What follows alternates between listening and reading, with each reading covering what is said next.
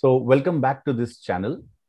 Expat community in Japan is growing, and so is the discussion on graduation options for students in Japan. So, to set the context, as you know, social media is buzzing recently with 10th and 12th grade results. So is the case in Japan also. There are always a lot of discussions happening amongst parents here about what are the degree courses options after grade 12th in terms of university for student growing up in Japan.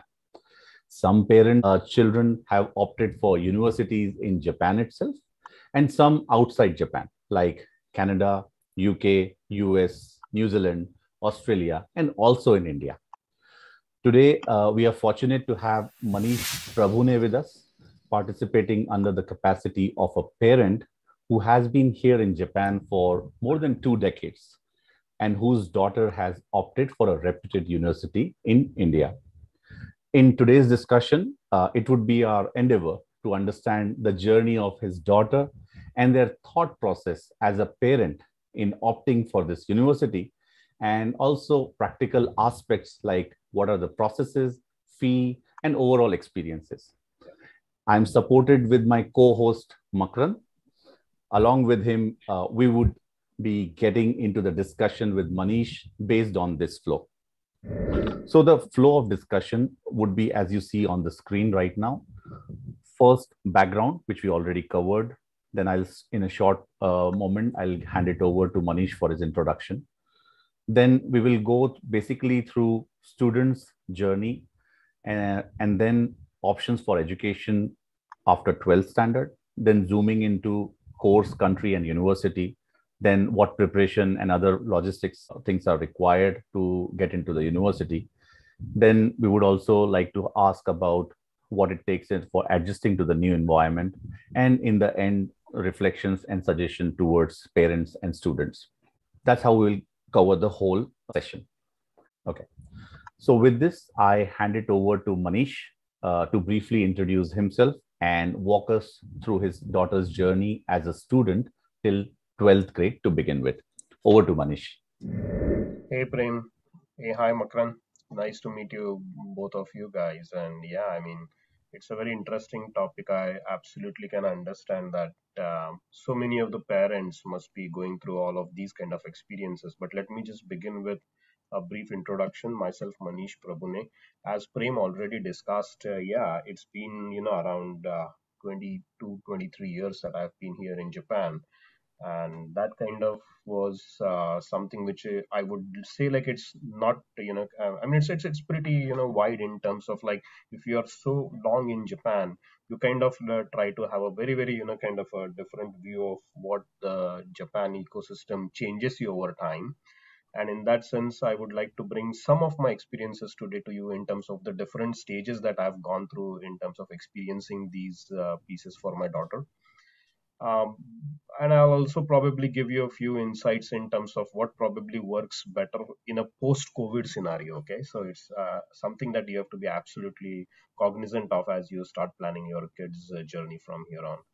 So uh, basically, in terms of an introduction, I work for a company called Adobe. They are the makers of Photoshop. So it's usually like we love to help people to fake things. Yeah, I mean, like, you can create all Photoshopped elements on your images and stuff.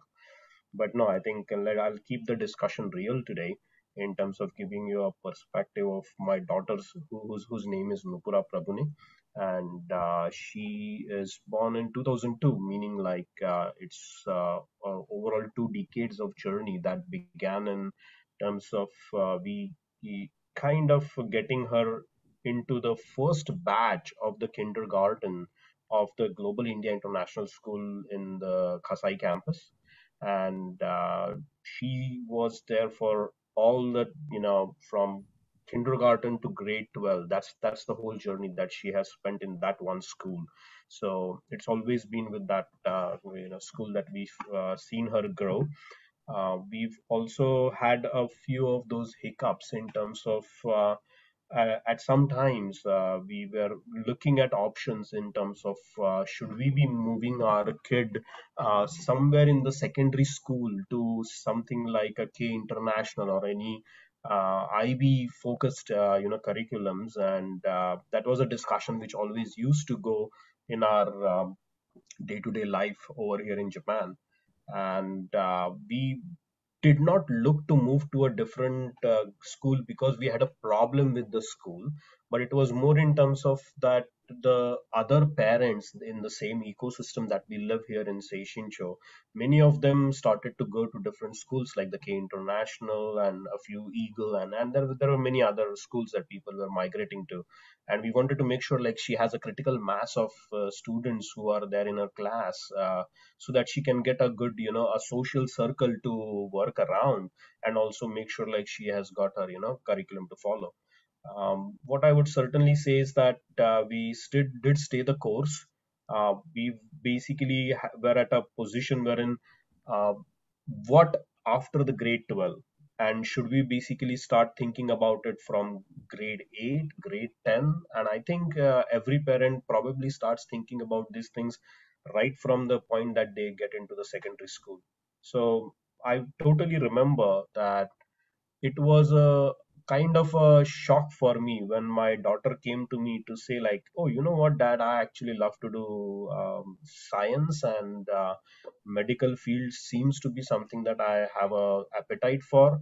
While I always basically thought like, I mean, given the fact that I'm from Adobe and I basically in the field of sales and marketing, I thought she would get into some rather cool area like an advertising or something like that. Yeah, so I No. always thought like she's gonna be that, cool kid around. I mean, speaking good English, Japanese, and all of that stuff.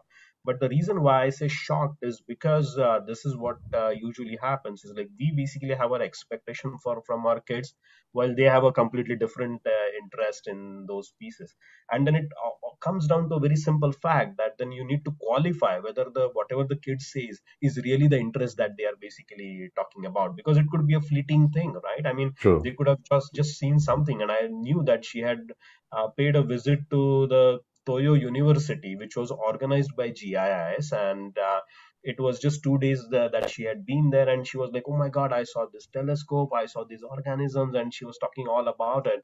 And I was like, "Oh, okay, well, let's see if it wears out," and it did not. And I think, as every parent, I was very happy to understand that although I was shocked with the context of science being her piece that she wanted to continue with, but it did continue even 2 months, 6 months down the line. When she was in grade 9 and 10, she kept on repeating the same thing, that she probably wants to do biomedical sciences, is where she started to look at. And I sometimes feel that I'm a little bit lucky that I had to basically kind of go to a position wherein my daughter was very clear what she wanted to do. Prem, net, I think what I would love to say is that as a parent, yes, I absolutely get it that, there is a student journey. I mean, I like it when you say like the child's education journey, but I think journeys are made of moments, and those moments are important to understand that, I mean, where does the interest of your kid lie? Which is that moment which actually tells you or gives Mm. you some hints in terms of where the kid is probably thinking, where it basically should, by kind of thinking about its career. And that's a very important point to understand. And I think, I mean, since I'm from marketing, there is a term that we usually use called as moment of truth. I mean, it's about like, is it really the point wherein you should understand that this is where the pivot is in terms of how you need to plan the next steps in terms of which college to look for, which courses to choose and stuff. And it's a dinner table talk that we usually keep on having on our in our families, right? So I think it's a way of a discovery, is what I would say. So I think I'm shocked because it wasn't in alignment with what I was thinking. I was happy because the moment was moment of truth in terms of it did lead me into continuity to say that yes, that was the place where my daughter was looking to go to the next steps. So that's where the process began, I guess, in the standard 8 to 10 is where we started to crystallize on the fact that yes, science is going to be the field. It's not going to be engineering. It's not going to be medicine. In terms of like, we asked her like, why would you not be a doctor? I mean, if you are so interested in getting into the medical science field. She said no, she has got very clear understanding that she would love to do, kind of R&D in terms of working in a pharma company, or in a some kind of a biomedical startup wherein she can start doing drug discovery and stuff. And we were like, kind of, where do you get all of that information? And I think the kids are so smart, they are so fast, and they basically learn through what they basically go beyond the curriculum in grade 10 itself. They are on YouTube, they are on Instagram. I said like, who all people do you follow? And I could literally see so many a big list of people in the field of biomedical that she was already following on Instagram. And I think I was like, I would have never thought about like following guys on Instagram with that kind of a background. I'm like, okay, fine. If you want to follow somebody like Ranveer Singh, yeah, I get it. But Right. seriously, I mean, medical guys on Instagram, I mean, is that the way the world is around us? And in that sense, like, I mean, this is what you something, I kept on discovering. Like, even today, she basically does so much of that. I I think Yeah, that's yeah, go really a ahead. good Go one. ahead. That's really a good one. Like when you said like she was clear in what she wanted to do and she knew whom to follow, and then Yeah. she was getting constant inspiration directly from those inspiration, right? That's really great. Yeah, and Prem, trust me, I think to a certain extent I can, blame myself in retrospect, saying like sometimes I was trying to help negotiate her to come to my thought process, right? I mean, I was just trying to see how sure she was and how passionate she was. But I Hmm. think it's very important that, we respect the choices that the kids make. Of course, we should give them critical inputs so that they are not, kind of completely left on their own in terms of making that decision. So it's a kind of a navigated process that you certainly need to have. But I think there will be ups and downs, and a journey is always good to go up and down in terms of Absolutely. validating your hypothesis. So I think that was a something I say like was a very interesting thing that I certainly had. Now that's in terms of her overall makeup in terms of where she wanted to go. But then I think if you're looking at when we started to come to a few discussions in terms of where should she do it. I mean, like, you've been here for 2 decades. You would love to be kind of having options closer to your place where you are living and where you are born and brought up. And we went through the hoops and loops to understand what are the options that a kid can have when they look for education in Japan. And to be very honest, I don't want to sound, kind of, predisposed in my conviction out over here. But at least what I can tell you as of 2020 is that, I mean, that's still like 2 years back when we made this decision. Is what I can tell you is like at that point in time, things will evolve. But at that point in time, I can certainly say with confidence that for biomedical field, we did not have many options in terms of a bilingual, kind of a course or something that's basically done in English. Okay, so a Okay. biomedical course in English in Japan was something which was tough. If you're looking for something like environmental sciences, if you're looking for communications, if you're looking for some commerce courses and stuff, you've got the Vasedas and you've got a few other, kind of universities which can certainly float the boat. And I think there are very good options. If I compare with what was available 20 years back, I think things have changed a lot. So depending on where your kid wants to go, there could be options in Japan. And what I can certainly tell you is that whenever, I mean, given the fact that I do sales for my company, I always think like a salesperson, right? I mean, like, I always look at the cost and what's the ROI. I mean, everything's about ROI, ROI, right? I mean, like, and if you want to look at the cost side of the equation, what I can tell you is like education in Japan would be the lowest side of that. So the cost would be extremely low. Okay, you're looking at somewhere at around like 5 lakh, 6 lakh yen. I mean, like, that's something like you would even pay an Indian international school here in Japan, or probably less than that, right? So I think I would say, like, if you're looking at options, we basically went with three options that we were looking at. One was locally here in Japan, which was very, very attractive because that was like the lowest cost in terms of what I have to shell out from my pocket, right? I mean, that's one point. Point number two, um, The second option is, well, why not US and UK? I mean, like, that's like, oh, the Western world, yeah, I probably can do that. And that's a kind of something I'll say is like the other option which you can look at. And I think many of the parents, kind of do consider that as option number one.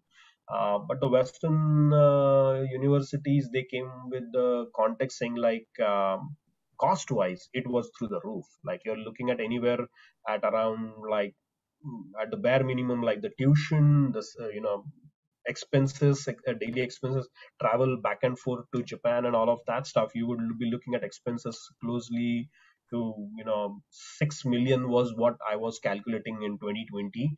But as you guys understand where things stand today with respect to the dollar and yen, you could essentially be looking at somewhere upwards to 7 million is what I would look at.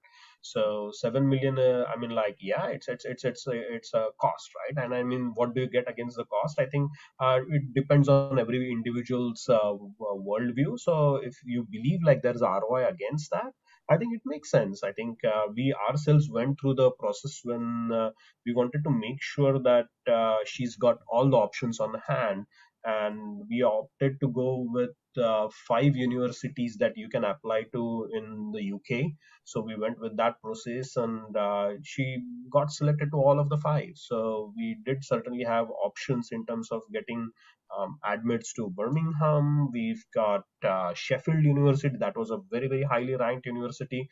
And I certainly can tell you, like, the brochures that come through the direct mail in your mailbox here, and you pick those magazines and stuff, and you look at those old buildings, and it's like, oh my God, like, am I gonna study here? It's very attractive. I mean, the Yeah. way they basically do that, right? But that's how it always is when Tim Cook or Steve Jobs gets onto the podium and tries to sell you an iPhone. Everything looks awesome. You buy it, and after 6 months, you complain that the battery doesn't stay for a day. I mean, that's how the whole thing revolves, right?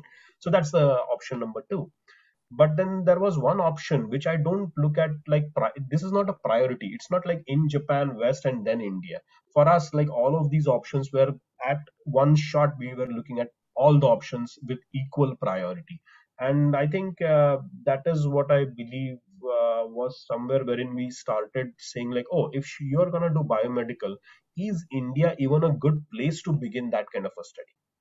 Are we looking at a position wherein in India we've got that kind of a critical mass in terms of the industry, in terms of educational institutes, in terms of the professional courses? And it was a big challenge, because trust me, I think coming to Japan in 1998, I have lost context of the day-to-day things that have changed in Japan. I can literally tell you, like, my passport can show you around not more than four stamps that I have not gone for more than four times to India in these past 22 years. So I wouldn't even say like I understand India much, right? I mean, it's a very warped reality that you start kind of getting. And to add to the problems, what I was looking at was like, we have other things that happen. Say, for example, in my living room, we have this television going on, and on the Android TV, in the YouTube app, we start looking at Crime Patrol, right? And Crime Patrol tells you like, oh my God, it's so unsafe in India. I mean, like, should I be sending my daughter to India? That's not gonna be the case. But I think these are the realities. Like, I think we need to quit not watching that stuff, but we need to quit judging stuff from a distance. And that basically is something I would tell every parent, that don't judge from a distance, because the old buildings that are printed on the brochures are equally attractive, and the safety concerns depicted through Crime Patrol are also something which are not actual the reality on the ground. So I think don't believe the digital media alone. I think it's more in terms of like, you need to start speaking with people who are actually on the ground there. And what I mean is that, not speak with any Indian. I think I was very lucky that I got to connect with three people who were based in Japan. They have done their long careers in Japan, but have sent their kids to India to learn. So someone was doing his engineering in Pune, somebody was in Manipal in Karnataka, and he was doing his robotics course out over there. And these are the people who have gone through that journey. So I think learning from other people's journey is actually much more real than Absolutely. looking at self-serviced content on a web platform, which can sometimes cloud your decision making. Okay, so those were the three elements. What I can certainly tell you, India is not cheap. In terms of cost, as I said earlier, Japan is the cheapest. Obviously, US and UK are they are going to be extremely taxing on your wallet, while India comes somewhere in between. You have to spend money. Trust me, it's not like you send to India because it's going to give you some cheap option to go to. No, it's not cheap at True. all. And if you're True. looking at going to a doctor's degree or some MBBS or something, trust me, you will be actually spending many times more than what you can even do in the UK. Right. So it's pretty costly depending on where you go. And even when we are today working with our kid in Manipal, I think we pay the NRI prices, so they are like kind of five times the fee is five times than what the local kid pays in India. So in that sense, it's something that we certainly went through the loops to understand what the options could be. Okay. Um, So fees and was I'm gonna 5x, take 5x the normal I'm one. gonna take a pause there. Yeah, yeah, go Yeah, ahead, sure, guys. sure, sure. 5x the normal one, right? You mean? Yeah. So the normal kid in India, if he's paying 1 lakh rupees per year per academic year, you're gonna pay five, and I'm just giving you five Yeah, times, yeah, so you're gonna pay just five a times. rough. Got it, got it. If the thing is gonna be like, okay, the locals are gonna pay two, you're gonna pay 10, and that's how it goes. Sorry to interrupt. So, in terms of the universities in the Western world, Yeah. for those universities as well, did you speak with any people who are doing some research or whose kids have studied there, or did you get, like, for Yes. example, Birmingham or Sheffield? What type Yeah. of advice So you I had can for tell that? you, like, we basically spoke to the seniors of Nupura who were in GIS and ISJ, Mm. and also people who have been to other, schools like the one in Hero and the K International and all of that stuff. So we did speak to those parents and those kids too. Okay. It's always good to get that reality. How did we come with that definition? Like Sheffield could be one of the good universities. I mean, you can't just Right. believe the university rankings, right? No, Because that may not no. be the only way to Yeah. go about it. So we spoke with one friend of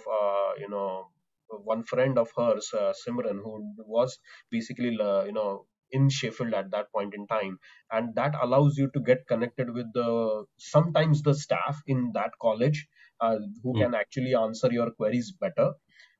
In Yeah. today's COVID world, they are absolutely responsive on emails and chats and stuff. So I think that was something that she did a lot. I think we should certainly try to reach out and try to understand as many things as possible in Mm. terms of what that university's got. I mean, and there are some serious issues. Say, for example, we came to know like the drug abuse it was high, Oh, and you need to make Mm. sure, like, I mean, it looks a awesome university, the ranking is very high, the course is awesome, but then the friend on the ground tells you like these are some things that you shouldn't worry if you are not going to be part of those problems, but then you are in that kind of a university, you are in that kind of an environment, and you need to figure that out. Definitely. And trust As a me, parent, definitely need to know the pros as well as cons, and then right. especially do absolutely, and trust research me, I think I mean, there 4 years. same goes for even India. I mean, even in India as Manipal well. University, there are gonna be cases once in a while reported in the press, right? So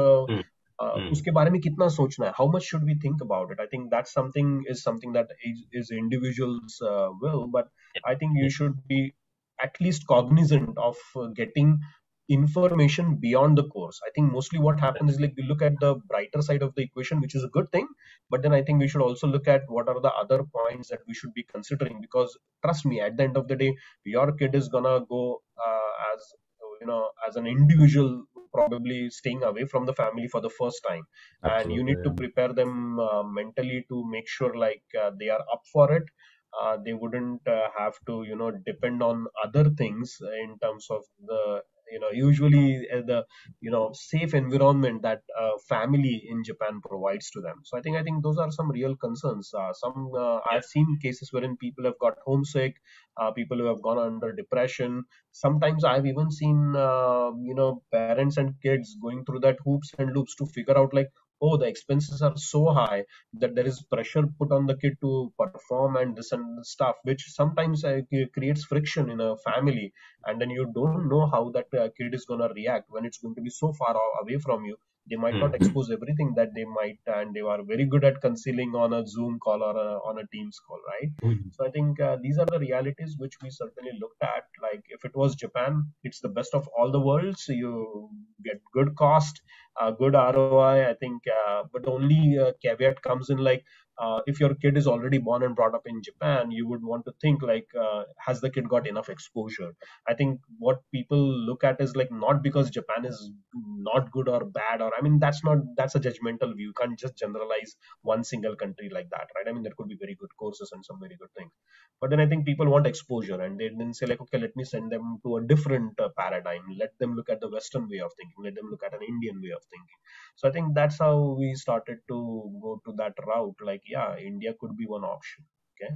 Now Okay. I'll just basically spend the next 2 minutes, Prem, in terms of giving you a little bit more on what India, how India, and why India. Okay, so I'll get a Yes. little bit more on that side, but I'll pause for a moment. If you have any questions at this stage, I'm more than happy to actually get more questions. I think that would make it more interactive for us. Okay. I think no, I think you have covered the ground quite clear. Like this was the section where we wanted to understand, like, when you start this journey, what scenario you start looking at, right? What is the picture you are looking at? And I think you painted it properly, saying, like, for us, being in Japan, default is Japan. We start thinking from there. Then, of Yes. course, the other popular thing is, yeah, oh, why not West? And Yeah. then we start thinking about, okay, there are other options also. We have done our own education from India. We still believe in that education system. Why not India also, right? And then you start. So I think now the picture is clear. Now I think it's a segue properly. Like, start. How did you zoom in? I think course wise, the Nupura Sure. has selected that, understood. But now more about the country, as you said, why, where, and what about Yeah, yeah, India. So certainly, that would be certainly. great. Good. Makrand, if you want to add anything. No, I think this is good.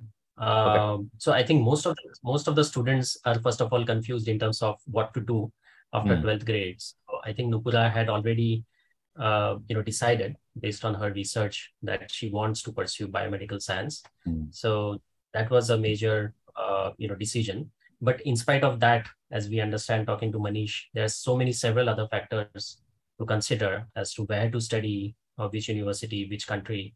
So yes, so it's interesting, and yeah, so we'll look at now for some Okay. zooming. Yeah. Perfect. Over to you, Manish. Back. So Prem, I think, let me just give you a lighter side of this discussion. Okay. Um, okay, let me begin at the point, in terms of, like, how do you get all of this information? I mean, how do you begin? I mean, like, you are doing your career here. As a salaryman here in Japan, you're literally working your day, like, from 9 to maybe evening times. You're still continuing doing your work and stuff. It's sometimes very tough to get time to, kind of do some due diligence or do some discovery in terms of which are the universities, what are the options, and it comes down to what the kid can do by themselves, Hmm. and what the parents can help them in that process. So I think the second part was that, if if I give you a measurement of sorts, I would say, like, my wife was instrumental in around 80% of the discovery and research and the information gathering, in terms of what was Nupura looking into, what were the options that she was considering, and then validating those options. So I think, thanks to Shilpa, my wife, whatever Nupura was digging out and, kind of bringing in terms of information to us, she was first, helping her figure out a lot many things, and I was spending maybe 20%. So it's like, kind of, oh, I'm the final manager, man, nothing of that sort. But I think, I'll tell you how immature things can get. And the lighter side of the discussion is that, it came to me in grade 11.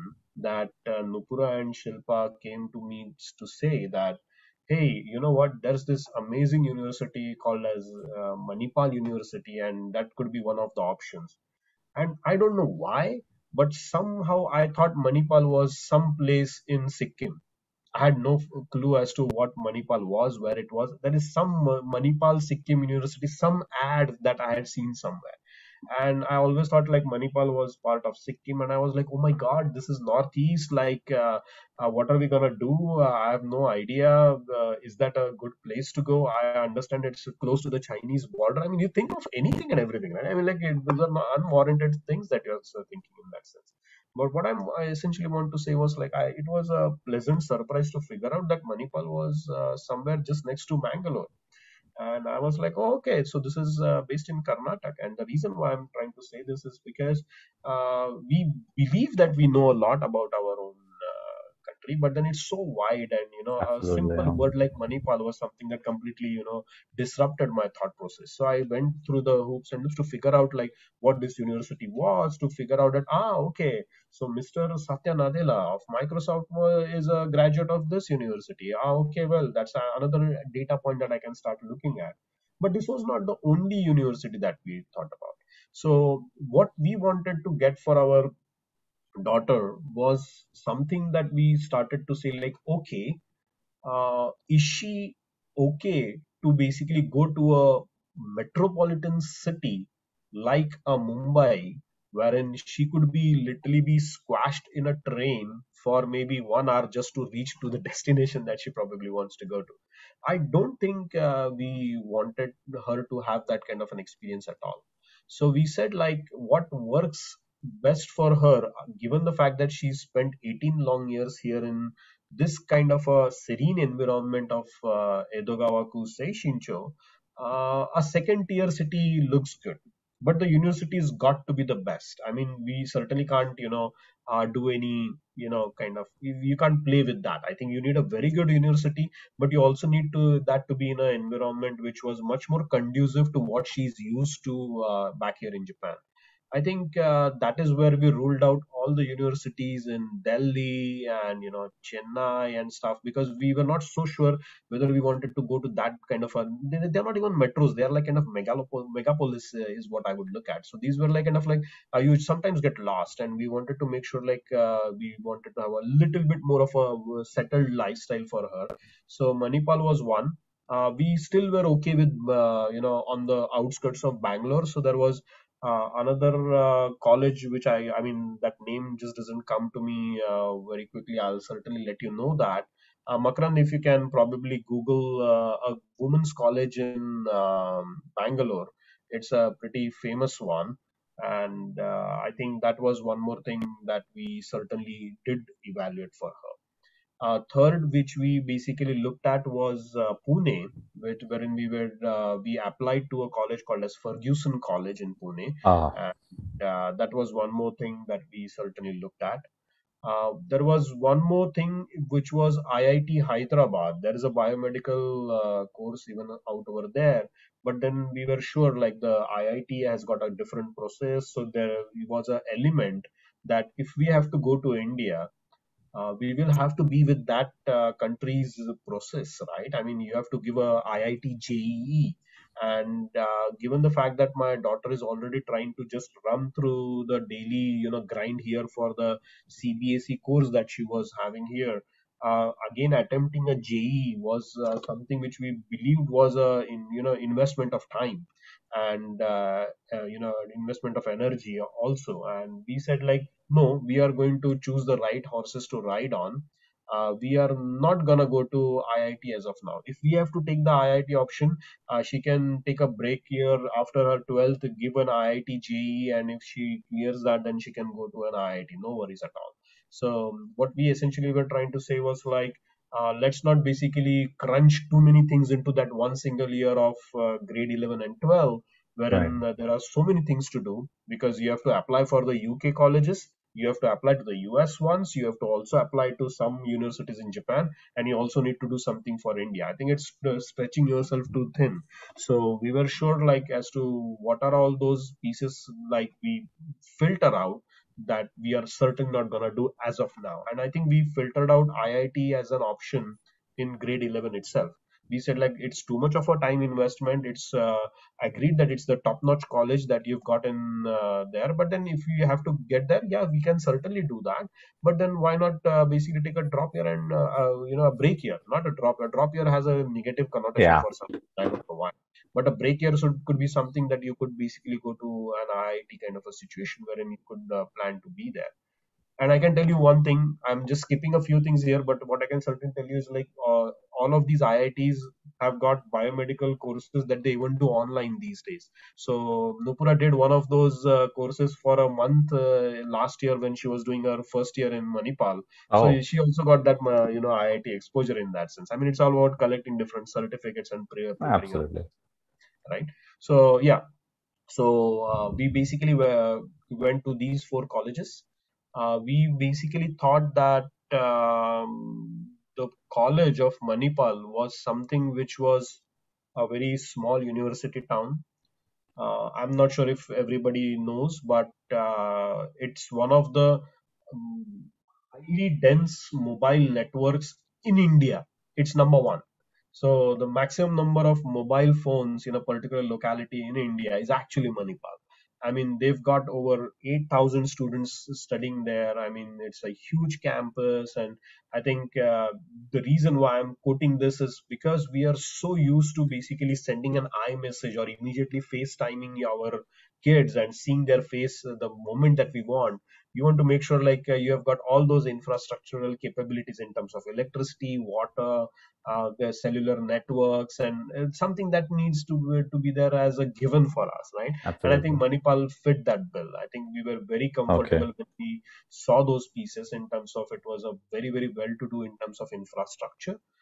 The college actually helped us because the moment we said like we are an NRI, they basically took us down a very different path. They basically showed us what are all the facilities, amenities that are there for NRIs. So there are hostels for Indian students, there are hostels for NRIs, and I think those hostels resemble anything close to a 3 star or a five. I wouldn't say a five, but at least a 3 star hotel.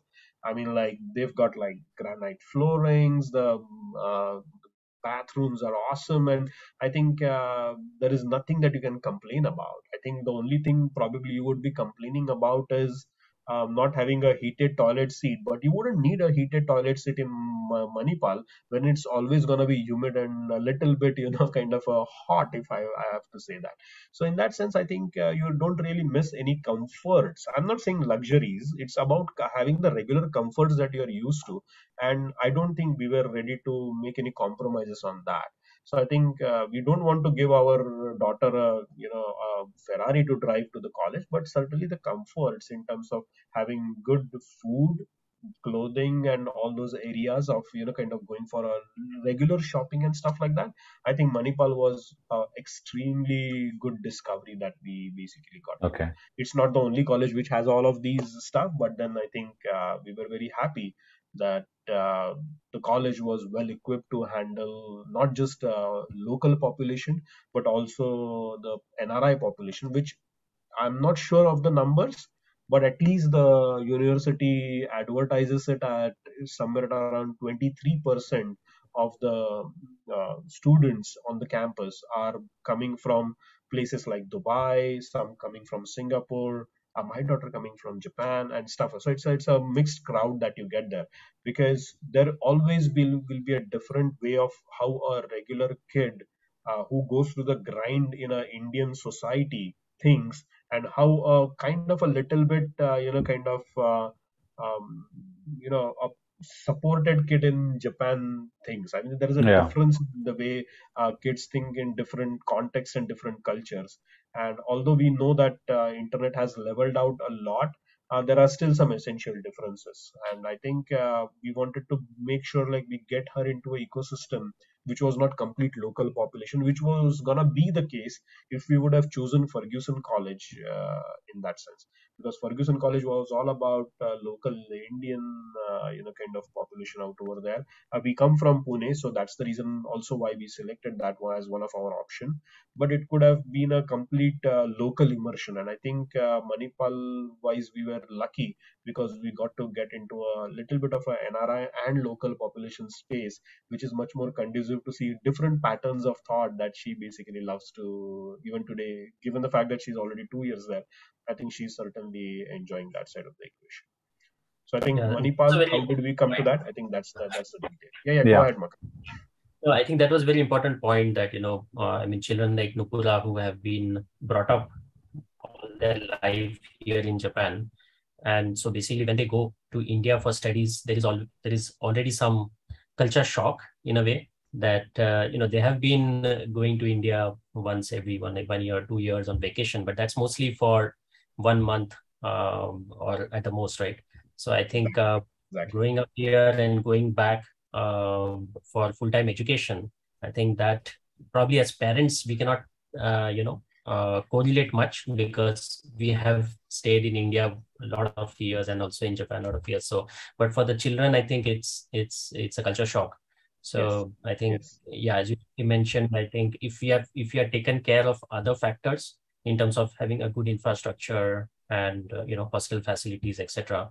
So that they can basically focus on studies. That's what Yeah. is the end goal. So Yeah. yeah, I agree Yeah. on that. Absolutely, absolutely. And trust me, I think culture shock, yeah, I absolutely get it. I absolutely understand what you're trying to tell me. It also comes down to, kind of how the upbringing of the kid happens in individual homes, right? I mean, like everybody's got their own individual tastes. And I think it was a sort of a coincidence, is what I can say. It's like, I think we basically always had, what's that? Tarak Mehta ka Ulta Chashma. I think they basically talk about they got a punchline. They basically say like asli maza sabke saath aata hai. And I think if that kind of media is continuously going in your home, you're watching it maybe for 1 or 2 hours every day, and the kid is exposed to that kind of thing, then that culture shock can actually be absorbed at a little bit different level. I think it's all about how you basically bring up your kid, what kind of values do we tell our kids, and there is no right and a wrong value. What I'm only saying is like the kind of upbringing gives you a direction in terms of where your kid's gonna be. And I think if you basically watch Tarak Mehta, and if you allow your kid also to watch BTS, which is K-pop, which my daughter loves a lot, and she's watching a few Western, stuff and all of that, she's basically somebody who can actually gel with any of those backgrounds. I think if we had to make a choice by going to UK, she would have certainly had some culture shock even in the UK side of the equation. Trust Yeah, me, if definitely. she would have gone to a Japanese university, although she's born and brought up in Japan, she was still with an Indian school out over here. She would have a different culture shock if she would have gone to Japanese. So I think the culture shock's always gonna be there. It's just that we have to bring up our kids in a way wherein they are able to, kind of have that inclusive element that they can start, kind of getting different patterns and adjust accordingly. I think contextual thinking is something that comes sometimes naturally to kids who are in India because they see very, very different patterns in the society. In Japan, we are somewhat, kind of isolated. So I think we need to build as parents that kind of a perspective that, you need to go with the flow, adjust with what comes, because not everything will go the way you want it. And it will happen with every different pattern that you will go. Whether you go to a US, UK, whether you go to India, it's Yeah. always going to be there. Right. Right. I think you summarized it well, Manish, by saying like we don't want to give Ferrari to our kids, but at least those basic support system we want to ensure, and that comfort zone at least has to be there in terms of the continuation of the lifestyle they have been living here. Yes. It's not like Yes. asking too much thing, but it's like basic Exactly. things Exactly. which we are asking. One last question on this slide I want to ask is you talked about how you striked out IIT or Pune's Yeah. college. How about this women's college in Karnataka? How that went out of the list? So what I can tell you is like we applied to both of these, rather we applied to all the three of the above. Manipal, the college in Okay. Karnataka, and Pune, it's Okay. Ferguson. Applied to all. We basically got admits from two, one Manipal and the college in Karnataka. Okay, Okay. so I think Mount Carmel was the second college that we certainly had looked upon. So we applied. We got admits in two. We got admit in Manipal. We got admit in Mount Carmel, and we did not get the admit in Pune's Ferguson College, and that's something that you have to consider when you apply in India. Manipal College and Mount Carmel are private institutions. They've got NRI quotas and everything, stuff like that. While Pune is just I mean, Ferguson College is like open category, Oh, and yeah. like they basically said like in the open category there are only 5% seats available. The rest are all reserved for X category, Y category, or whatever that Got it. is. And the only five people who were admitted had scores at 98% or 97%, while Nupura was at 94. So at 94% you don't get admits in India. That's the reality. So that's the reality that we have. Everybody has to look at. But I think the top two were the ones were in Manipal and in with Mount Carmel. We certainly got those admits. Now I'll tell you one piece out over here. Um, Basically, what I can certainly tell parents in Japan is that in a post-pandemic and an after COVID, I shouldn't say after COVID, after vaccine, we don't know how it's going to end. So in an after vaccine world is what I would say is that it's good to have options. What I'm essentially trying to say is like you might plan for going to UK, and we've seen like many people got admits in UK, but then they went into a blended system of learning wherein they said like, oh, you could actually sit in Japan and join over a Zoom call. That And I happened a think lot. Yeah. that's like kind of like, okay, am I paying Yeah. I mean, I'm paying through the nose to get this stuff, and am I getting the ROI? That's where the ROI starts kicking in, right?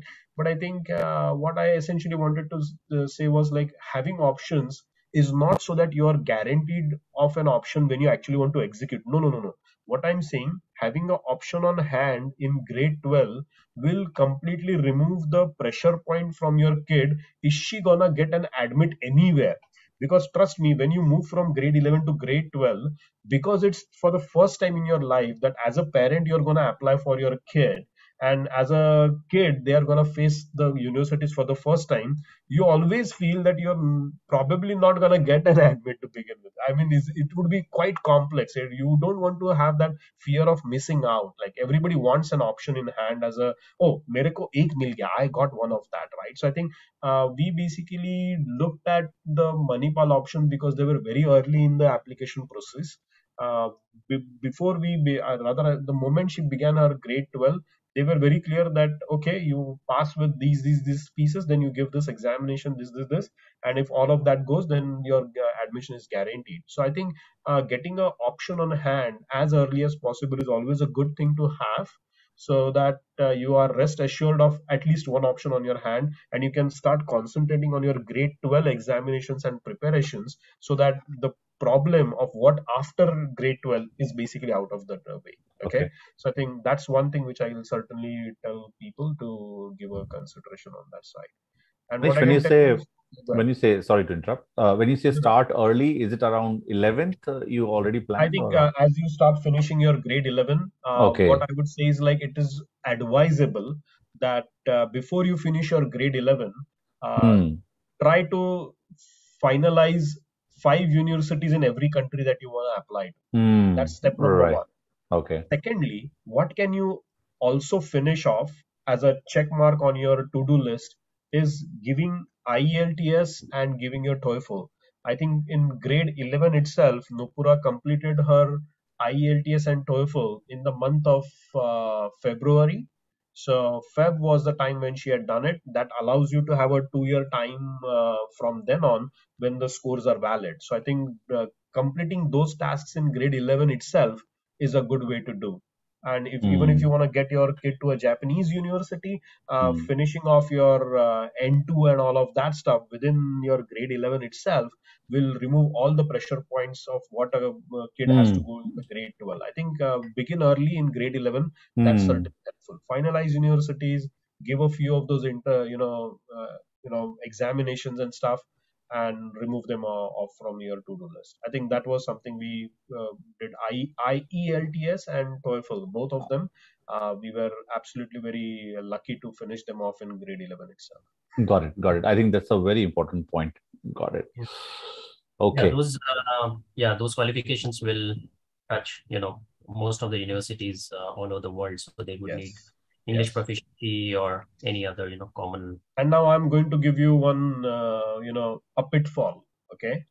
Uh, Trust Okay. me, this is something that, in hindsight, I always think that I could have handled this better. And the one thing which I certainly believe was something that, put a little bit of a pressure on my daughter was that you need a kind of a essay. You need to write an Hmm. essay Hmm. in terms of your application process. Hmm. Like, okay, I basically have got this background. I'm so passionate about what course I want to do. I see that your university is doing XYZ, and I would love to be part of that discussion. I would love to be part of that course. It's a standard format. You could go to a grammarly.com or any other website. They help you with all the English corrections and stuff. They give you patterns in terms of how to better write an essay. But trust me, I think I put my daughter in grade 11 itself to the process to say that, okay, write a good essay. And I think kids sometimes are clear what they want to do with which course they want to do, but putting that down on a paper, I don't think we should follow it up too much. I think if you Hmm. try to push the kid too much to get a very good written essay, Hmm. it basically put my daughter through a little bit of a, what I would say, through some irritation to say like, Hmm. it can be done in grade 12. I mean, why are we pushing so Hmm. much to do Hmm. stuff in grade 11 itself? But the whole point was like, when she went into grade 12, when she had actually had to apply, she figured out like, oh, my essay is already ready. So it's good to be prepared, but I think let's not put too much emphasis on getting a good essay, because trust me, I'm not even sure whether the universities read those essays for an undergraduate program. They matter for a post graduation, they certainly matter for a PhD, because that's something how you basically are going to work in their laboratory and all of that stuff. But at an undergraduate level, I think regular essays written are good enough.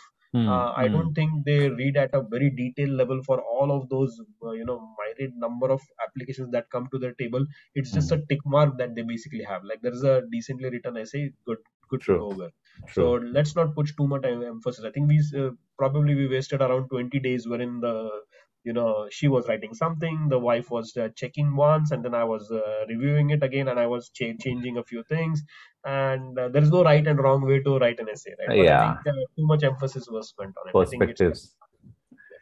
Got it. Got it. Thank you very much. I think what you just covered is overall, like, how did you write from selecting India to yeah, coming up with the options in India and then drilling down to one yeah, university, yeah, one place. I think that is covered in a very good way. And along with that, you also talked about what you should complete till grade 11, right? You talked about yes, IELTS, TOEFL, and N2. I think those are also very good points. Okay, so if that's fine, we can move towards more specifics of like for this. Now, sure, university is selected, place is selected. yep, Now, we'll talk about more about what preparations are required. You partly talked about some preparations, but we can retouch those points specifically in terms of admission procedure, yep, fees, duration, post grad, and other career pathways. What you sure, might sure, be sure. going through that, yeah. Yeah, absolutely. And I think this is something that you actually spend more time than the earlier preparation side of the discussion that we have had. I think you need to look at it from what I need to do in grade 11 and grade 12 in terms of my next quarter, in terms of like trying to say like, oh, I need to prepare these kind of certificates. I need to do that kind of a procedure. That is all is fine. But then I think this is a journey about education, and it's Mm. about like what is in store in terms of the you know options that you basically get once you're gonna be a graduate, right? Mm. What are the career kind of pathways that you basically have in terms of not just a job, but if you wanna also look at getting into kind of multiple activities, because you want to go with like-minded individuals, right? You want to make sure you are with that kind of a framework. Mm.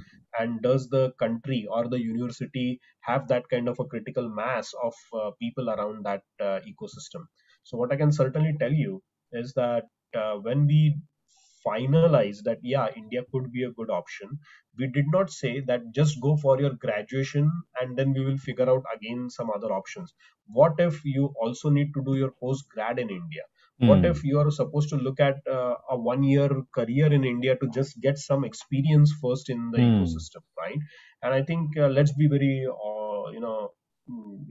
very very upfront on these pieces. Is like it is a little bit wishful thinking that, oh, I will get graduation for as a degree in India, and then I'll come to Japan, and then I'll probably will start applying and I'll land some job. It doesn't happen like that. It Hmm. really doesn't happen like that.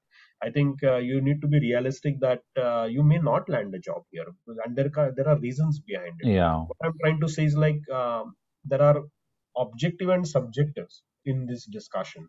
When you do a course like a robotics or an engineering course or a computer engineering, or you do biomedical engineering or biomedical sciences for that matter, these are objective courses. They are Hmm. basically universal.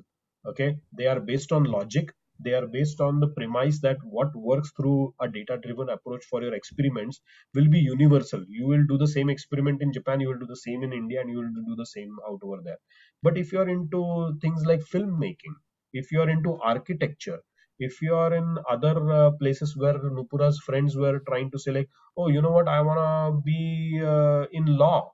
I mean, these are subjective matters, because they depend on a particular country, they depend on a particular economy, they depend on a particular region. A language also sometimes comes in. So if you want to study architecture, and if you choose to go to UK, as one of the friends of Nupura went, you are essentially learning the Western architecture, and then you need to be sure like, is that the field that you want to do, or do you want to go back to India and do something different, or are you more interested with the Japanese architecture? So it's very very contextual, right? So I think when we choose these pieces, let's be sure like what are the post graduation options, because that's gonna define the trajectory for your kid absolutely, right? So I think if you are in objective sciences side of the equation, things are a little bit easier, because if you get a computer degree, it works everywhere. I mean, you can program in Java, you can literally do Java programming everywhere. I think Hmm. that's something that you have to look at. Otherwise, you are trying to look at going back to a different country, and because of the context, you have to sometimes relearn the things. Sometimes you do your medical MBBS in India, and it's not going to work in Japan. You can't say like, I'll become a doctor in Japan. That's not going to be the case. I mean, you have to redo stuff. You can't even be a doctor with that degree even in the UK for that matter. So I think you have to first evaluate like, is your study field objective one or a subjective one? If it, does it depend on the context of where you studied it, is going to determine as to where your postgrad and career pathways are going to be. And in case of my daughter, at least, biomedical sciences, the field that she's chosen, was something wherein at least I can say like, if she learns the basic protocols of drug discovery, they will help her in India, they will help her in Japan too. So a pharma company in even in Japan would follow the same protocols with Yes. drug discovery Yes. and stuff like that. So give a thought to that in terms of which country to choose, because that is extremely important to define which career pathways are open for you later. Yes. Yes. Now, Yes. I'll double click on the part of the overall admission procedure. Hmm. Admission procedure in India can be a pleasant or a not so pleasant experience depending on where you apply, and everybody can have a very very different experience. Swadanusare ho. So what I'm trying to essentially say is like, if you go with a Manipal side of the equation, or even when we went to Mount Carmel, we found that the admission process was a breeze. Okay, while with Ferguson College, you call them, you write mails to them, you had no freaking clue of where you stand. Okay, so it could be very very different in terms of how you basically negotiate that.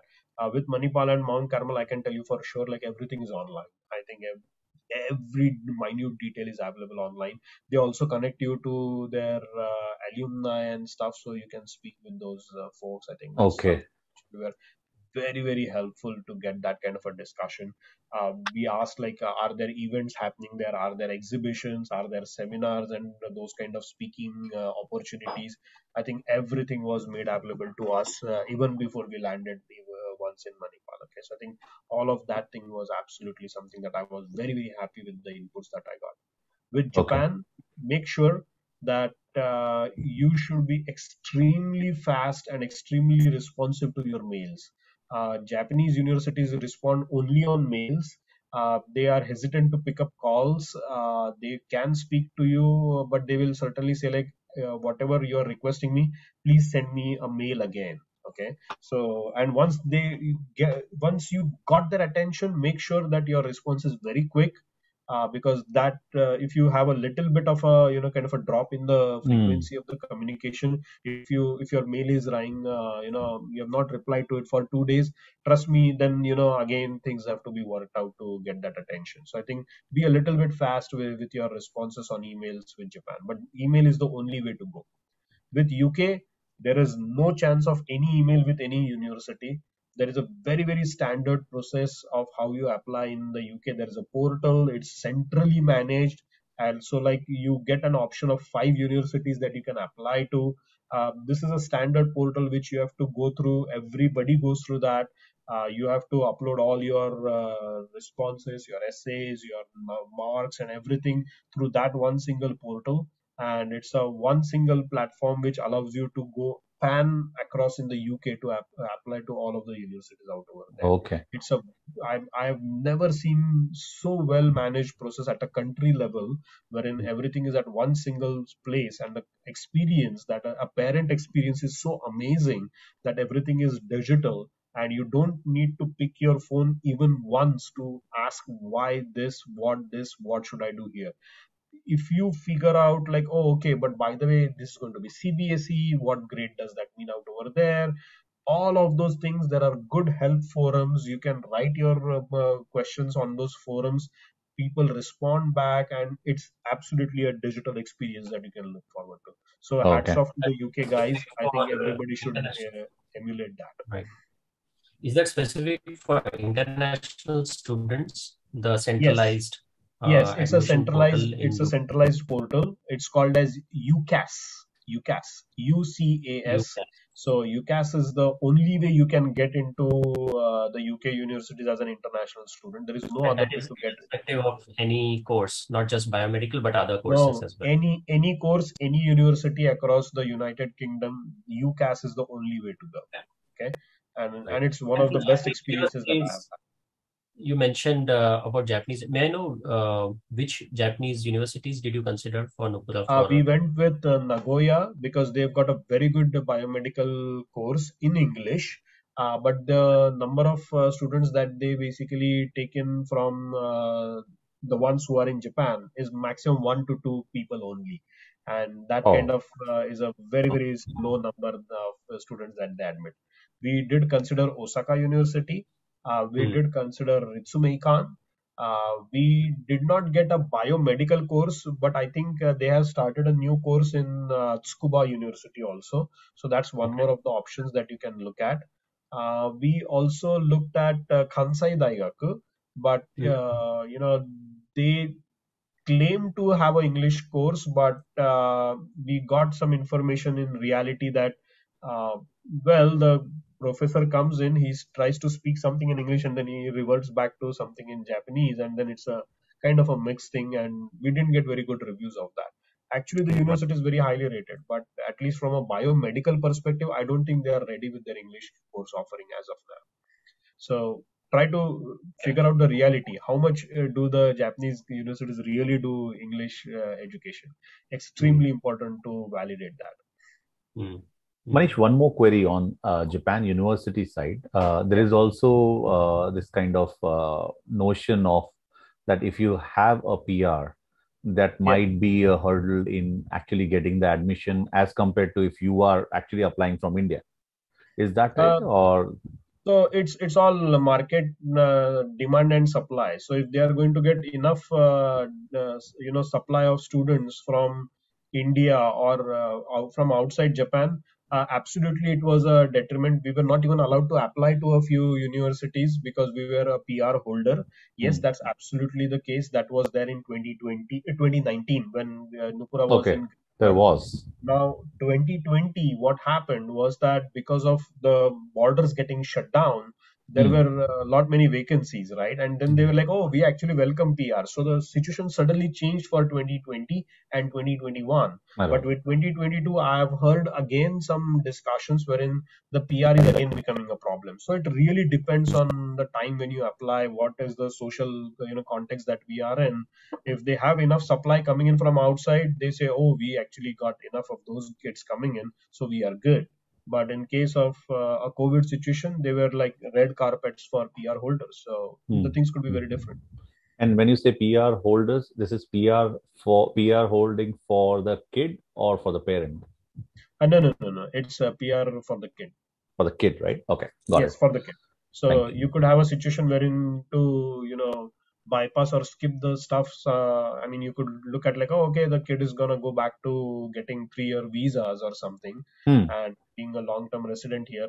Sometimes that also could be a detriment. But I think a PR status was something which we certainly did face in 2019, wherein many universities were not welcoming of those students.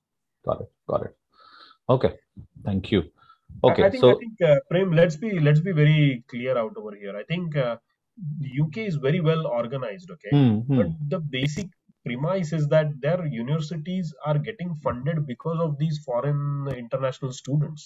Okay, Right. that's why there is that incentive. But the funding from Japanese government to the Japanese universities is so high that it squashes any incentive for the Japanese universities to make that next effort to go and get students from outside. Who is Yeah. asking for those outside students? It is those companies who are saying like, we don't have good labor, we don't have good people to work on Hmm. kind of the IT technologies, the AI, robotics and stuff like that. They are shouting. But from a university perspective, they are getting their money from Japanese universities, very well funded, awesome infrastructure out over there, so they got nothing to complain, right?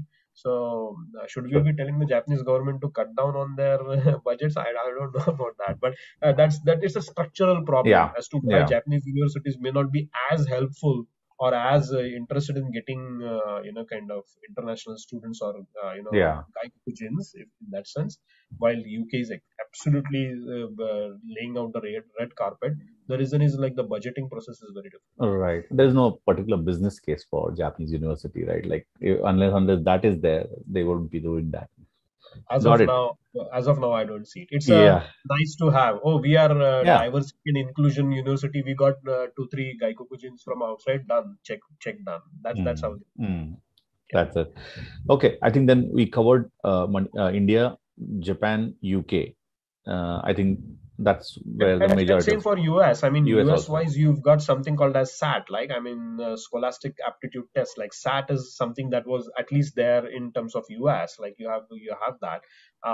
They are saying like they're gonna retire the SAT system in a few years. I don't know how that's gonna work.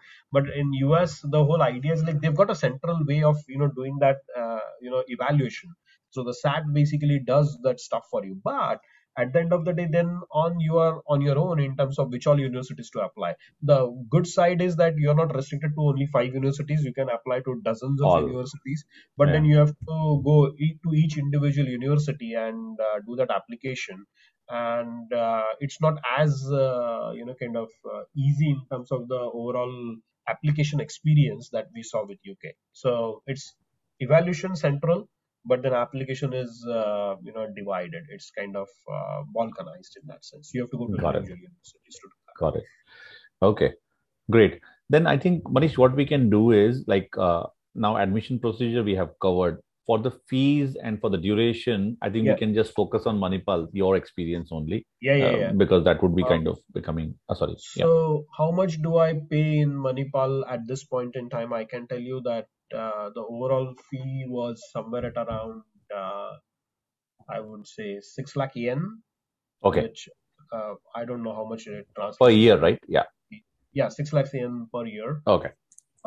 Then I mean, for NRIs, they had a different way. Like they had something called as a scholarship. So if you get a Okay. uh, CGPA of 8.5 in a particular academic year, then 20% of that is off. So I pay somewhere at around 5 lakh yen per year is something that I would say I pay at Okay. Manipal University. Sorry. Graduation, then scholarship. Okay. Yeah.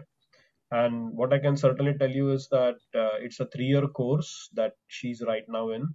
While the fourth year, if she opts to do it, she will basically be doing a laboratory research for Hmm. her fourth year. So that basically makes it BSc honors degree in biomedical sciences, which is something I wanted to very specifically tell you is that when you're looking at the postgrad options, many of the universities in the US ask for a 4-year degree. So it's always worthwhile to spend that additional 1 year and get a 4-year degree and not settle for a 3-year degree. It certainly will work out in the long term to make sure like your career prospects are not gonna get squashed just because it was a 3-year undergraduate All degree. right. So be very sure that you do a 4-year course wherever you go, whichever Yeah. stream you take. Manish, what is this course? BSc in biomedical. Biomedical, BS in biomedical. BMS. Yeah. Okay. Got it. I mean, in today's day of pandemic and all of that stuff, I think drug discovery and all of these Oh, things. absolutely. I mean, and these are universal skills, actually. Yeah. Yeah, absolutely. Yes. And there are so many. I mean, and trust me, yeah. Here's one thing on a lighter side. So, see, I told you about like we were basically watching Crime Patrol, right? So, how does biomedical connect with Crime Patrol? So, you got Forensics. and forensics is part of that biomedical courses and stuff. And she's like, oh, probably I'm gonna be, doing something for the Why? forensics department. I said, like, I don't know about that. That's for you to figure it out. Why not? Why not?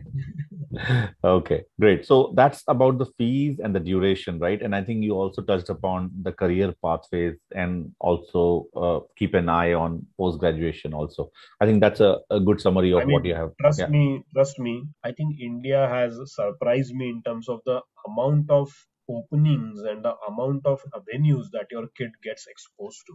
Say, absolutely. for example, next week there is a kind of a seminar that's going to be conducted in the University of Manipal, wherein top scientists in the biomedical field across all of the in all over India, they are gonna come for a 4-day kind of event in the University of Manipal, and students who are above the CGPA of 8.5 have been allowed to socialize with those folks. And my daughter's gonna be speaking with all of those big shots from ISC Bangalore and IITs and stuff, sitting in Manipal, and she's gonna get that exposure. So I think I That's don't really good. think she would have got that kind of an exposure even in Japan if she would have got an admit, or we would Abs- have taken her down that route. Yeah, No, that's really true. it's That's it's really it's true. a very very different ecosystem Mm. is what I can certainly say.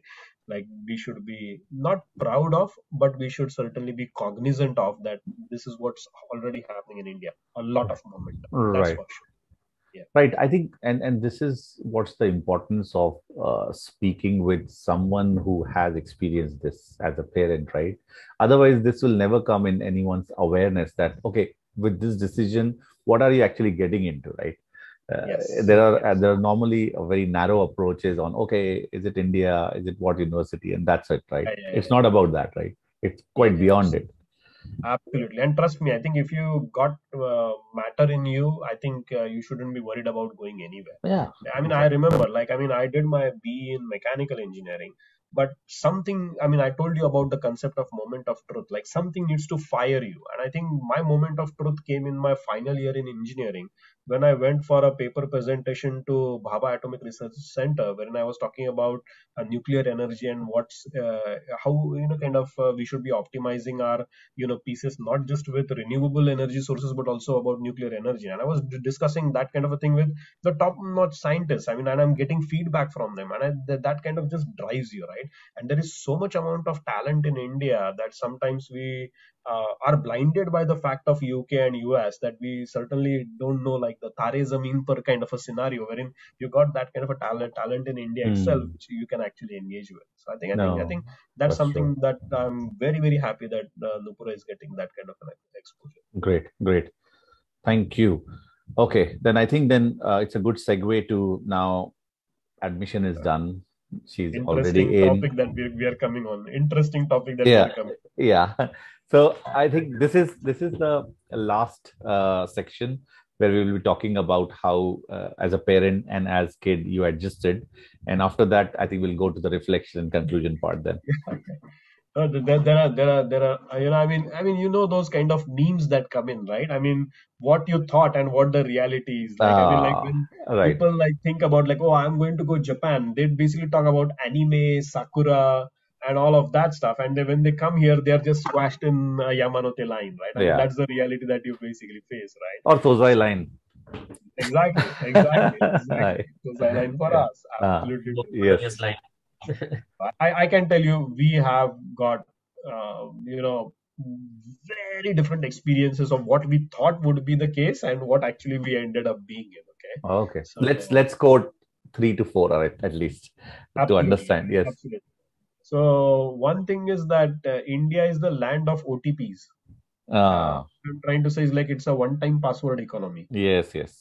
And what I essentially mean is like when my wife landed in India with my daughter, and the reason my wife landed in India with my daughter was because it was the COVID times, so we couldn't just send our daughter to a far, kind of a destination all on her own. My wife, her mother, did join her. Both of them have basically been in Japan for 24 years, right? Now, what does that mean? Is that we didn't even have an Indian mobile phone. We are based from Mumbai and Pune, so it's not even our native place, right? So we are in a completely different state, a completely different city, which we are experiencing for the first time. And if you need a local mobile phone, you need to have Aadhaar card. Without an Aadhaar card, no one's gonna even give you a phone line for that matter. And same. my wife fortunately had an Aadhaar card, but we never thought about getting an Aadhaar card for our daughter. And she doesn't have a Aadhaar card, and the address, her permanent address on her passport is basically Tokyo's address. So she can't even apply for an Aadhaar card. I mean, there is no way. I mean, there is no identity that she holds out over there. What do you do? I mean, just getting a new phone itself was proving to be such a big mess for us that then we had to, kind of work with one of her friends in the college who's a localite. We spoke to her father, who basically got us through a few of those pieces, wherein were able to go to the local municipal corporation, apply for an Aadhaar card, get the right things registered with some lawyers' help and stuff like that. So it was a 7-day process to just get her a Aadhaar card, right? Mm. Today, she's once you get the Aadhaar card, you are all good. You can basically get a HDFC account. You can do Google Pay. Then life is like kind of amazing. Like it's basically the digital penetration in India is so huge that the UPI system, like you can just scan a QR code and pay anything anywhere. You don't need to say I am a line pay or something like that we do in Japan. It's a universal pay system that they've got, and it's much more flexible. So once you got your pieces, yes, but adjusting to the new environment essentially means like we were a little bit less aware of what the ground situation is. Like we Mm. never knew, like for any small thing, whether you want to have a bank, for whether you want to basically do any of those transactions, everything was a OTP thing which required a mobile phone, and getting that was dependent on Aadhaar card. We were like, Yeah. oh my god. So that's Ah, something that I was true. like, kind of, if anybody is going to go to India, and if your kids are not yet in grade 11 or 12, make sure, like, at least as parents, get an Aadhaar card if you don't have one. Absolutely. Absolutely. I think when you started the topic, I thought everyone in our ages, we have Aadhaar card. But yes, Aadhaar card about the kids, I have also not thought about it. But I think that's a good one. Okay. Ha, yes, that was one. Secondly, which I can certainly quote, is that so I talked about one, a negative experience, like, oh, we didn't know, like we had to be prepared. Now let me tell you about the other element which we sometimes think, like in India, things are, kind of very slow in terms of the service industry, right? So what I can certainly tell you is like maybe that's the case of overburdened metropolis cities of Mumbai and Delhi, wherein service industry is pretty slow sometimes. People don't do the work on the speed that you're usually kind of used to in Japan, right? But I think Manipal was a hugely amazing discovery for us. Being a smaller city, the infrastructure and the service industry is so very well organized, is what I can tell you in terms of getting a flat on rent. Basically, if the washing machine has broken down, the TV is not working, you call up and the guy is gonna be there in 20 to 25 minutes. I mean, that's like, seriously, do you get that speed of service in India? I had no idea. Other one is that, oh, the washing machine has broken down, and it's the days of the pandemic. Nobody's allowed to visit the society where my daughter is basically staying because it's social distancing timing. And she called up the Samsung customer center. They asked her to download an app. From that app, the camera starts. They completely do a self-service repair. They tell my daughter, open the screw, do this, change this plug, and it's done. So it's as smooth as that. So India has changed in terms of the service industry a lot. Mm. And I think if you have got any concerns or any thoughts in terms of like should we basically look at India, yes, I think the service industry wise, at least our experience has been like India has changed a lot. I think we are absolutely okay with that kind of a situation now. You've Yeah. Great, got great. Zomato, you've got Uber, you've got Ah, everything. I absolutely. think service industry wise, it's a lot reliable than what we are used to, is what I would say. So that's a good experience, is something that I believe. True, true. Now the third experience that I can tell you, and it's something to do with the overall friend circle that your kid starts going into. You can do everything and anything, but then there's always gonna be a culture shock in terms of how today's India thinks, and how Japan based kid who's never seen beyond Tokyo and the surroundings of here thinks. There is a vast difference in terms of how they think. The socially, we are much more active. Politically, things are much more polarized, and adjusting in that kind of an environment took some time for Nupura. She had to rethink how to basically work through those pieces. Whether those fault lines could be on religious matters, whether those fault lines could be on some economic matters, because there is disparity, right? There is disparity in terms of like there are people coming in from middle class, there are people coming in from the lower strata, there are people coming in from very very kind of well-to-do backgrounds. And I think adjusting in that sense, like what you say, how it actually is perceived by different people, was something that she had to learn in terms of understanding how Mm. perceptions can matter, how Mm. subjectivity Mm. in discussions can creep in, which is a Right. very good thing in terms of life skills. I think she's got those life skills, is what I can certainly say. Because in the early days, we did find our daughter complaining like she was able to find fault with every person that she met, but then she figured out that there was no right way of thinking. And I think that's what India basically does to you. It shows you that there could be so different ways of looking at one single situation, is that then you have to figure out like what you basically think is only just one side of the coin. There could be very different ways of how you Mm. can actually interpret that. So it's a Mm. very very good learning experience, that I can tell you for sure. Is like diversity and inclusion is enforced in Japan, that should be a value that we should have, but it comes naturally in India.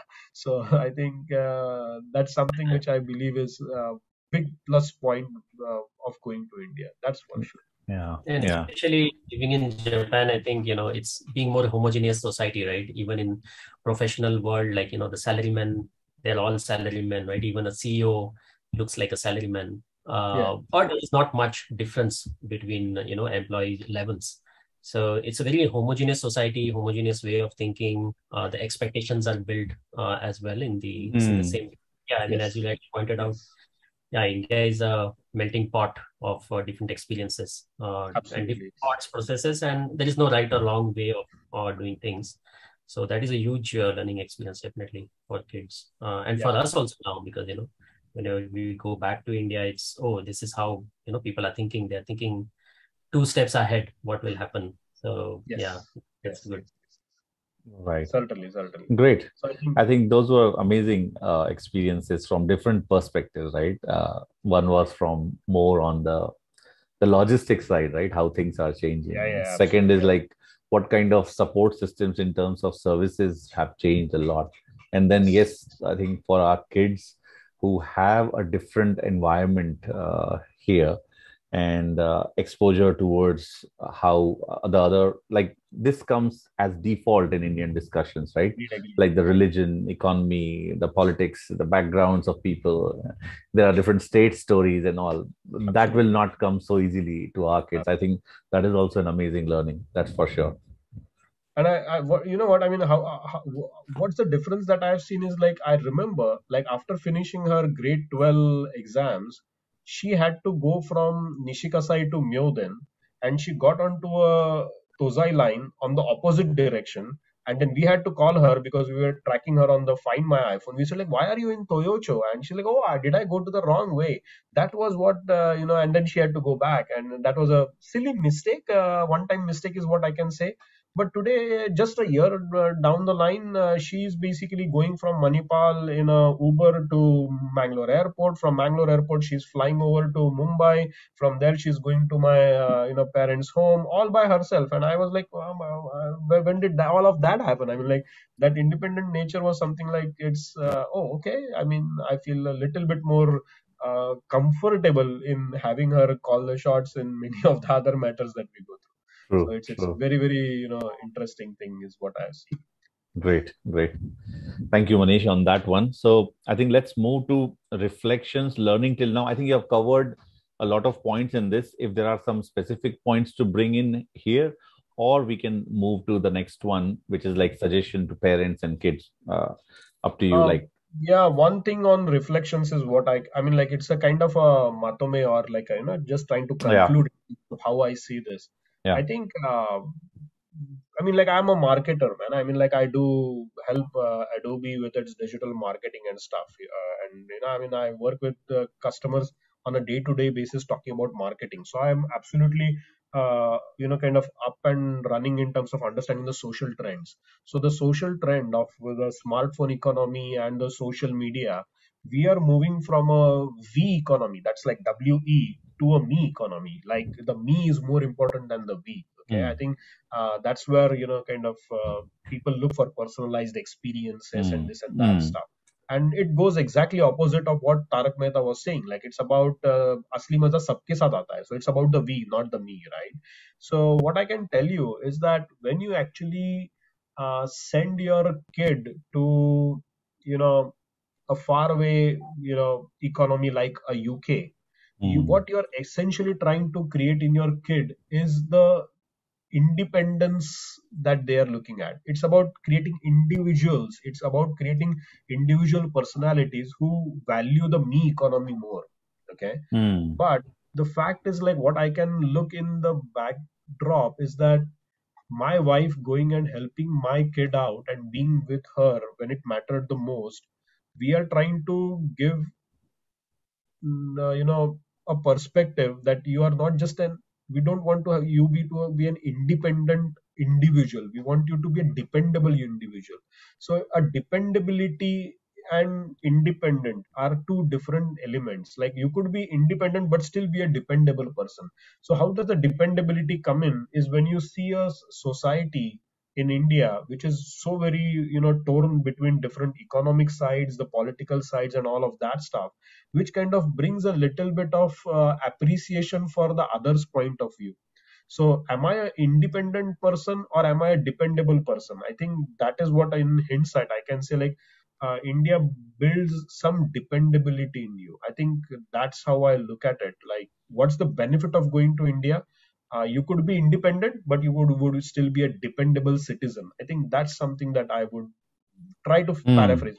I'm not trying to give some gyan, but this is something that I No, feel like it's built that kind of a life skill in her is what I would look at. no, it's a view, right? Like as we said, right? There is no right and wrong here, Exactly, exactly, right? exactly, exactly. It's a view for sure. Like, Uh, and it can uh, be your view. And if someone want to agree, you agree. If you don't want, yeah, have your own views. No absolutely, worries. absolutely, Yeah, absolutely. yeah. Got it, got it. But I think this is a good way how you think, right? At least that helps Yes, us to understand how you are seeing this experience. So I think that is absolutely. a good paraphrase and get a good Sure, summary in a whole, right? We to me. Yeah, that's really good.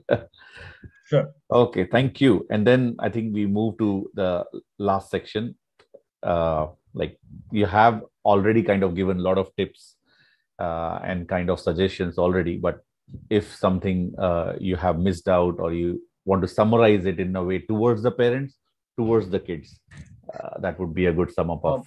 What I would say is that if you choose to basically look at the multiple options that are there in today's world, I think the education industry is ripe for disruption. I think Hmm. COVID has made sure that it has kind of flattened the overall hierarchy in terms of how Hmm. universities have been thinking. So, what I can tell you one thing is that my daughter is right now studying in the University of Manipal. She's Hmm. occasionally doing in-person courses with IIT Hyderabad, and she's doing an online course with the John Hopkins Institute in the US over Udemy. So you can actually sit anywhere in the world today and do anything that you want if you are really passionate about what you want to really learn. So I Hmm. think we should not only look at physical locations going forth. I think it's also important to check out the online offerings because they will add a lot of value to the overall portfolio of the kid when they start to make their professional moves post their undergraduate courses, right? So I think it's a mix that you have to look at.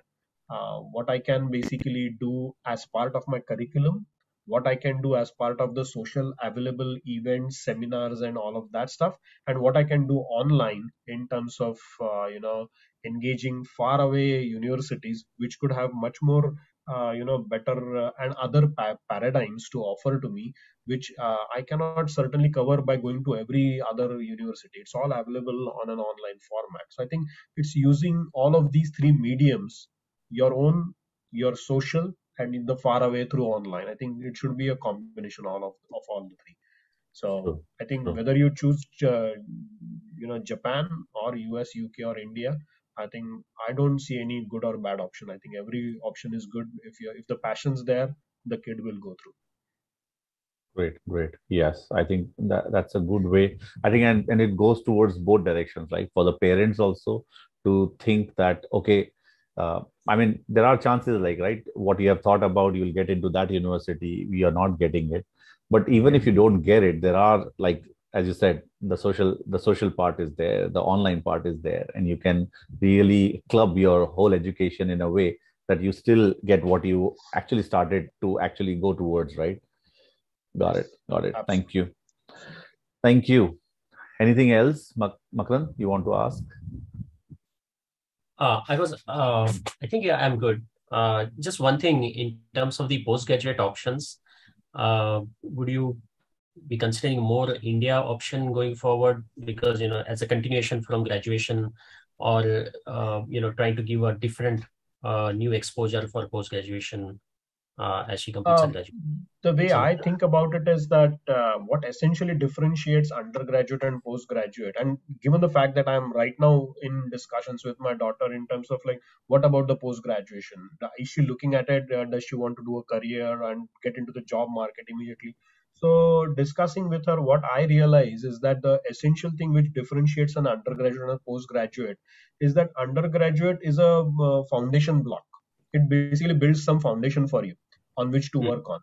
But post graduation is completely in terms of finally where you see yourself. Okay, what kind of research do you want to get into? What kind of field do you want to specialize as you move ahead on? And that is location agnostic. Tomorrow there could be something spectacular in terms of drug discovery happening in Bangladesh or any other country for that matter. What if your daughter chooses to go there?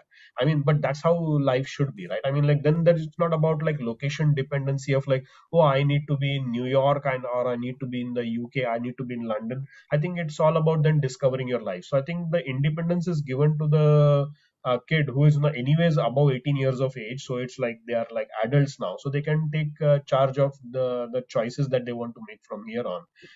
If as a parent I have to think, I would love that she comes back to Japan so that I get to see her once in a while every month or so. But then that's just wishful thinking for the parents because we basically, came all the way from India, and our parents also probably might be thinking the same. Like we should be paying them a visit yeah. once in a while, right? So I think that's just parents, expectation. But I think the moment she walked out of the house and went over for her career, I think that emptiness syndrome is something that shouldn't pull the kid back. You shouldn't try to again try to populate the nest by asking your daughter or somebody to come back. I think it's best left to what they want to do with their career. If that takes her to the UK for postgrad course, so be it. If she decides to come back to the Japan for a particular reason, well, that's what it is. At the same time, Right. if she says like I want to continue and I want to do something in India, I mean, yeah, why not? I think that's the way I Hmm. would look at it. Hmm. Understood. Okay. वो कैसा है ना कि there are things like that's a circle of influence or circle of concern. When the kid is not yet mature, it's a circle of influence that a parent usually has.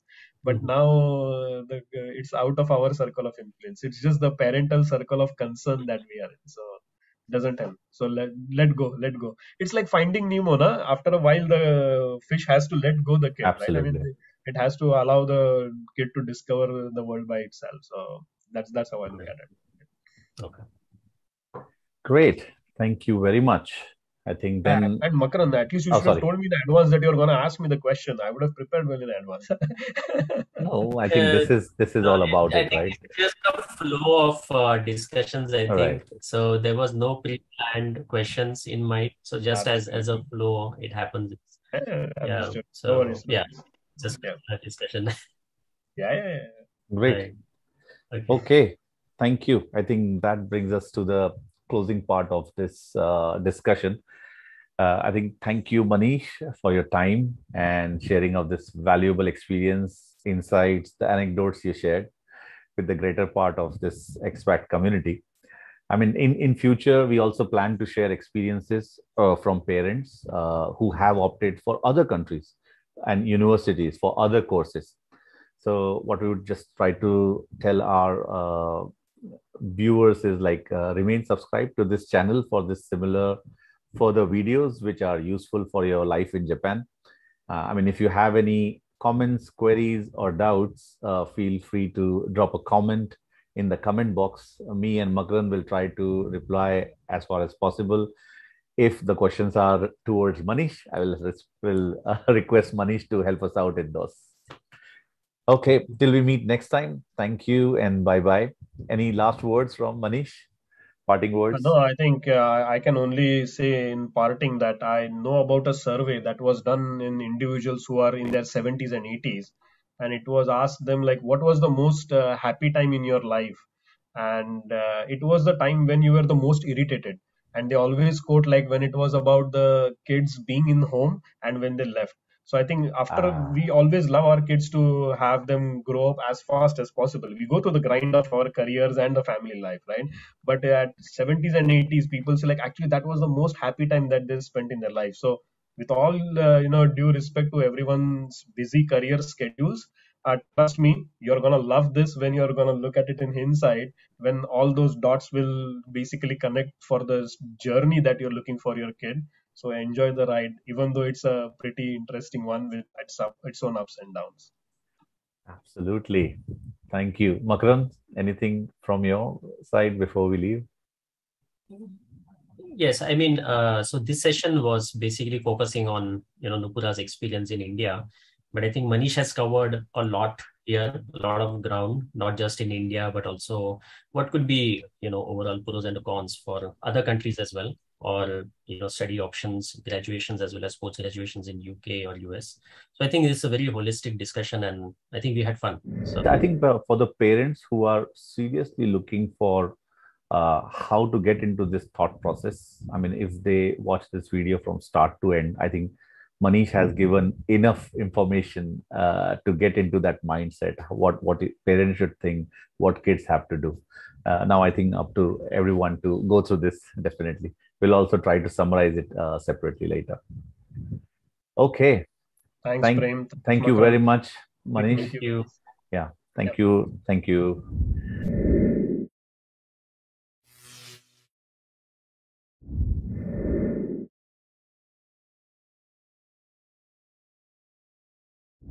Manish, you were talking about that online resource in India, which was useful to you as parent and student. So maybe you want to talk more about that.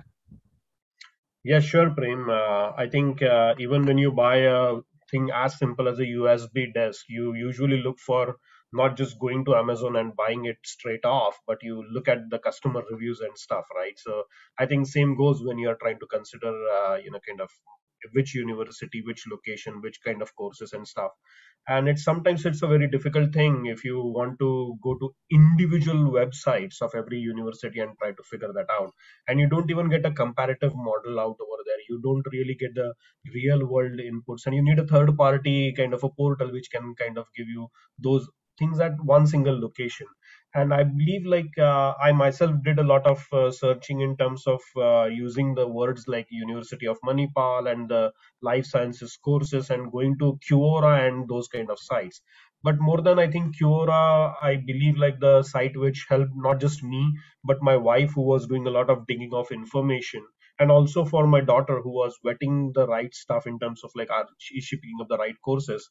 I think we are not trying to promote any portal here, but I can tell you for sure is that this is one portal which I would say, like, if you are going to consider India as one of the choices where you want to send your kid to, you might want to look at this resource called as shiksha.com. Whether you want to do your engineering, whether you want to do your medical, if you want to go beyond those things of design studies or anything else that you can think about, right up to even your post graduations, I think this is one of the portals which has got everything in terms of self service content. But it's not just the self service content side of the equation, but you can basically say, like, I choose something like a mechanical engineering Yeah. course, and then you could actually select a college, and you can actually look at real people who have kind of painstakingly kind of put up a lot of content in terms of how they basically have rated these kind of courses and these colleges.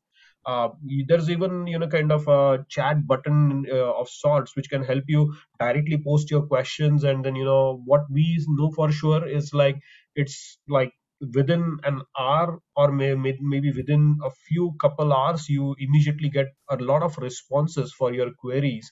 And I think that's a very living experience that you can have, that there is always somebody who can come back with some answers for you. So I would say, like, shiksha.com is one very very important kind of source that we were using right even in the days of 2019. So it's come a long way is what I can say.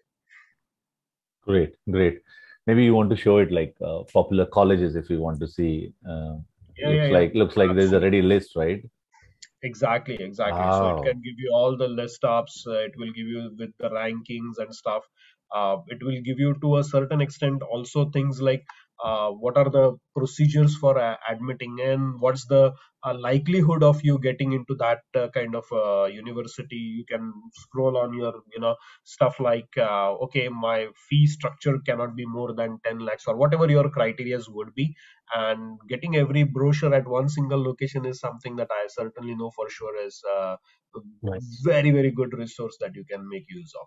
And it works Absolutely. even very nicely on your smartphone. So I think, yeah, maybe just type in shiksha.com, and yeah, I think you should be ready to go with a lot of Right. content. Rather, it will be a little bit overwhelming is what I can say. Absolutely. No, but this is really good. Like the one you were talking about, Manish, earlier in the same page, or the earlier page, the same page. No, this Yeah, one. If you go down, it is showing yeah, this.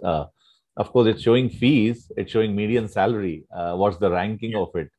yeah, Mm. yeah, And absolutely, and absolutely. I think getting browser at one place, this itself, Yeah, this one feature itself is, I think, valuable, quite valuable itself, right?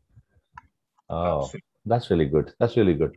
Yeah, yeah. And I mean, look at it, like, you can enter your Hmm. JE ranks, you can, look Hmm. at predict for other exams, predict results, like how likely are you to get into that college and stuff. So it's it at least gives you something directionally, right? I mean, it may Absolutely. not be the factor for decisions, but at least it gives you a direction, like, am I heading in the right Hmm. direction in terms of what I could be looking out for? So Mm. this is something that I think you should certainly look for. I think Yeah. what I think I understand, it's been created by the the founders of Naukri.com. So I think we IT guys know for sure the job portal in India, Absolutely. and I think they are supporting it right from the get go of where our kids are gonna get their education and stuff. I think it's a natural progression that they would put up something like that. So it's a good portal, something which has certainly helped me personally a lot in terms of understanding which options to go for. Great, great. Thank you, Manish. Manish, just for completeness of this video, this Yeah, yeah. part, if you can go to, I saw that there are overseas colleges also Yep, listed. yep, yep. For Yeah, study abroad. study Yeah. abroad, right? So I think this is also, I mean, from Indian perspective, if you're looking at outside Yes, world, yes. there is also, say, for example, I don't know, we have Japan here, but let's see New Zealand. Say for example, UK UK, for that. let's say, yeah, let's say UK. Yeah, Yeah, okay. yeah. Oh, they have brochures for those colleges as well overseas. Yes, My yes, yes, gosh, yes, yes, that's yes. really But helpful. what I would certainly say is that although it's got details on those universities in the UK and stuff, I believe like the similar portal which I earlier kind of said in the video of the UCAS. I think UCAS, the yeah. UCAS system is also equally good. I think Hmm.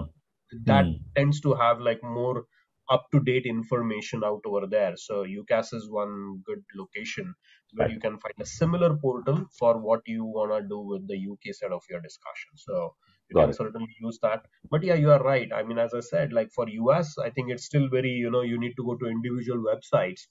Probably, I'm not sure. I've not used the US side of the equation here on shiksha.org. But for study abroad, maybe even if you want to look at study in US, maybe you've got some good resources. Hmm. Yeah, I'm not sure how good these resources are. I've not used them myself, Yeah, but yeah, it definitely. seems to be like a lot many inputs at one single location, which certainly is helpful for sure. Yeah, I would just I can also see they have given links to for each college also, international student website for each, right? So yes, yes, definitely this can be an entry point, and then you exactly, can start exactly. going. Oh, okay, looks like okay. Oh, Yeah, but this looks like a valid site. yep. Yeah, It is UCLA. Okay, UCLA. Yeah, yeah, exactly. okay, great. Yep. Great. I Nice. think this is kind of can be a very good start both for parents and for students, at least who want to see India as their destination place for this thing for studies. I think they can start from here, and from there, like of course, start from India, and if they want to explore abroad from there also, that is also That's a true. way. But That's India true. itself, I think that was a clear thing. Like, what's the ranking of the college? JE ranking is also being kind of considered, Yeah, and it's kind of AI is being used. It's like an intelligence, right? This exactly, is what we want to use, right? exactly, Yeah, exactly, exactly, great. exactly. Also, Okay. one feature I thought was, the description about the course is also mentioned there.